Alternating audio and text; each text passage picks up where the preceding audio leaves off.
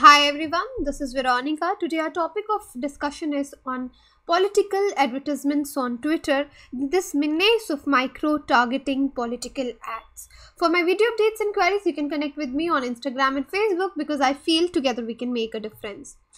Now, let me tell you about the premium content of StudyIQ. You can get it at ₹159 per month only. You can become the member of StudyIQ channel. There are certain perks related to it which won't be available to other subscribers. For example, videos by Dr. Gaurav Garg, daily current affairs, monthly banking awareness, monthly best 200 current affairs by Prashant Dhawan, monthly compilation of most important geopolitics and IR issues by Dr. Mahipal Singh Rathore, monthly 5 premium videos. And here we have launched Madhya Pradesh PSC Prelims test series course also. You can buy this at ₹1500, 1500 only. For additional information, you can visit www.testiq.in. Here you will get 10 tests and 1 demo test. So now in what context today we are studying this? See, the leading social media platforms like Twitter are considering ban on micro-targeted political ads. So the new policy details of which will be unveiled next month. So they would ban ads on political issues as well as from candidates. So this is in process to growing criticism over misinformation from politicians on social media. Explaining the ban, Twitter CEO Jack Dorsey tweeted that while internet advertising is incredibly powerful and very effective for commercial advertisers, that power brings significant risks to politics. He said the reach of political messages should be earned and not bought. So this is a huge line, that it should be earned and not bought, right? This is a good line to use in answer writing. So news of the ban has actually divided America's political camps for 2020 election also.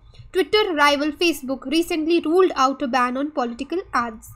Now, what is online political advertising? So see, online political advertisings include your messages intended to reach a large audience through periodicals, sample ballots, websites, emails, text messages, social media and other online electronic formats which enables any kind of exchange of communication.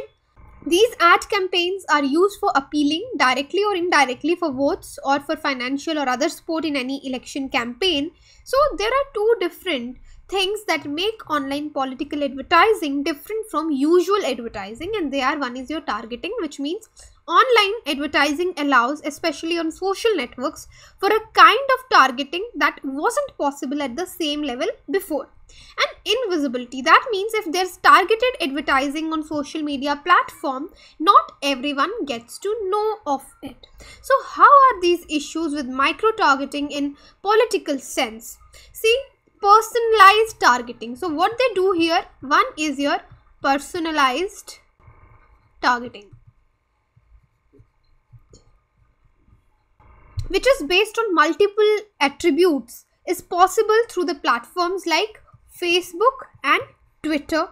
Facebook, for instance, let me tell you, allows to choose a person from a particular caste, also from a particular class in the same caste. So targeting advertising makes it possible for two people connected to internet from the same source to get two different advertisements. Suppose you and your friend have same source that you are connected with, but still you both will see two different advertisements. So micro-targeting has got potentially damaging results in context of political advertising, particularly during the elections. So these platforms make it possible to go from manufacturing consent to manipulating the consent. So what they do, they manipulate the consent. So a person is continuously fed with information to vote in a favor of a particular party. So this methodology is in which these platforms have got their business models and are engaging deeply in subverting the Indian democratic process is a very, very serious cause of concern. So what is the stand of social medias on micro-targeting? What are these companies saying? So many social media platforms, they are claiming that they are only intermediaries providing space. So it's not their responsibility, they are not accountable, that the content is being generated by people to be consumed by the people, and then these social medias have no role to play. And moreover, they also defend themselves by saying that they have a clause that they are not automatically liable for what people are seeing on those platforms. So in short, they are not taking any responsibility. So the people who are actually saying things should be liable. So not necessarily those who are carrying it without knowing that they are carrying most of the time. Online platforms in comparison with political ads and newspapers are able to provide greater transparency, because we see in newspapers there is much more transparency.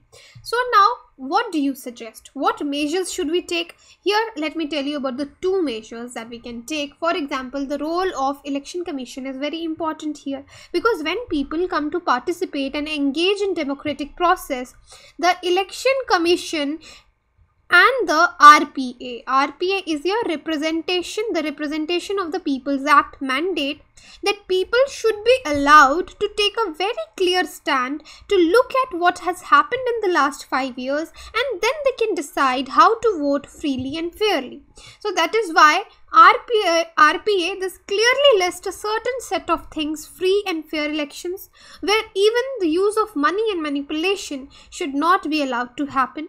Then the election commission should also come up with the new methodologies. These methodologies include the existing ones are not sufficient to address the micro-targeting political advertisements. That is why it is a need. There is a need to bring new methodologies. The election commission also should make the public the way in which the advertising is being conducted. Where is the money coming for? Money associated with it, and the people who are being reached with it. So election commission should reach out to Government of India and look at departments that are capable of handling this. And if they don't exist, it should start creating infrastructure that will be able to look into all these aspects. Then the role of social media platforms is very important. These corporations, they are responsible for the political advertisement. They need to be very transparent when there's a question of elections. They need to bring out all the ways in which advertisements are displayed and where is the money associated with them coming from. So all the legislation that apply now for reasonable restrictions and freedom of speech and the freedom of press should also apply to these platforms. So these platforms are culpable when they have the intent of their business model allow such subversion of the democratic process. They need to be brought in line to ensure that Indian democracy is safe. Now another question that arises here: should online political advertising be regulated? Should we regulate it? Because background I have almost told you.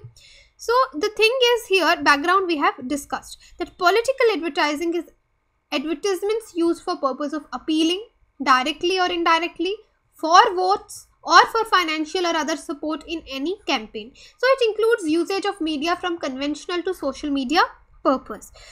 So here democracy, why there should be a stricter regulation? Because democracy requires free and fair elections. Voters should be given all the details they need to make an informed decision. Misinformation is proliferated and highly emotive subjects handled in ways that could easily be construed as manipulative. This harms the spirit of fair elections in our country, and the distribution of this manipulative content through TV and social media is proving very destructive for the democracy. Next thing is self-regulatory system has not worked. Political parties are morally responsible to follow a code of conduct during election, but in the absence of independent controls, the only thing we are left to cling to in the hope that political campaigning follows some set of rules are the morals of politicians, which are totally absurd. So politicians simply shrug off the issue and continue without any regulation. So self-regulation model of media has actually failed and brought fissures to the surface, and it needs to be regulated. Next is your freedom of speech does not grant freedom to deceive or right to deceive, because freedom of speech provides the political advertising should not be strictly regulated, but freedom of speech is meant to ensure protection of diversity of opinion and the individual's right to express in a reasonable manner. But here what we are seeing? Lies. What we are seeing? Deception. So these lies, deception and trickery are not covered under freedom of speech to influence voting behavior. So manipulated content is congruous with freedom of speech. And then we can see a blurred line between editorial content and advertising. Advertisements must be distinguishable from editorial content.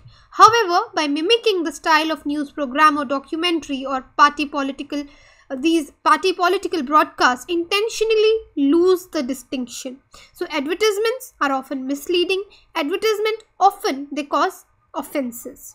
So that is why there is a need for a stricter regulation. So this is how we discussed today's topic, that about the ban on political ads, why we need a stricter regulation. But obviously there are pros and cons. There are good things that social media is still not regulated. But however, if we look at the longer term, it is proving very harmful for the democracy. So what are your views on this? You can tell me in the comment box. Thank you. So this is the channel StudyIQ. If you're preparing for UPSC or any government exam, our pen drive and tablet courses are available. If you're preparing for UPSC CSE 2020, our pen drive course is available, where you can find 100% coverage of UPSC vast syllabus. Daily current affair updates will be available. Self-paced learning process is provided. This course has been prepared by top faculties of StudyIQ, and now you can purchase this course at Rs 625 per month only. For additional information, you can visit our site, and there are the phone numbers also given. You can call them and gain the additional information. You can connect with me for my video updates on Instagram and Facebook, because I feel together we can make a huge difference. For queries, you can even email me. Thank you so much.